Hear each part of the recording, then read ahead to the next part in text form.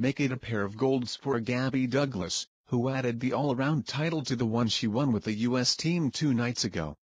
Douglas became the third consecutive American to win gymnastics' biggest prize, taking the lead on the very first event Thursday night and never really letting anyone else have a crack at it. She finished with a score of 62.232, less than 3/10 ahead of Victoria Kimova of Russia. Alia Mustafina won the bronze.